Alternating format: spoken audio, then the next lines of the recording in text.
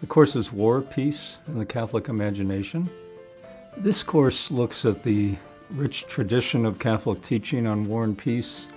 It introduces some of the best-known parts of that tradition, which is the just war tradition and nonviolence or pacifism, but it also goes beyond that and looks at the relationship between just war, nonviolence, and what you call an ethic of peace building. And by peace building, we mean the Church's efforts to prevent conflict from breaking out, to help mitigate conflict once it does turn violent, and then after the conflict is over, to promote reconstruction and reconciliation.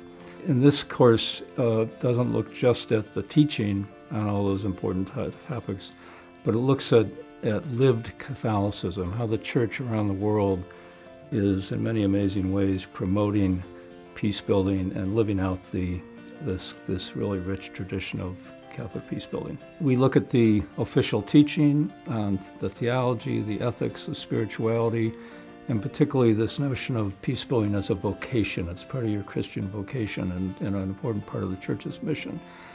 Then we look at the Church's role in peace and security issues, questions like nuclear disarmament, the Church's role in mediating peace processes in places like Colombia and South Sudan and Congo. And we look at the Church's role in development and peace, Church's role in human rights and peace.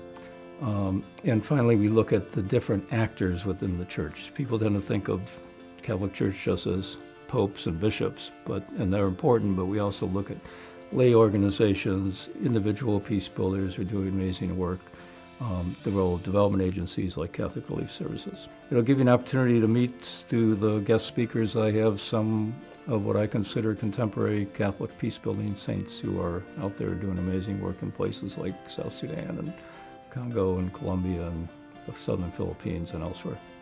So I'd love to talk to anybody who's interested and possibly interested in the course.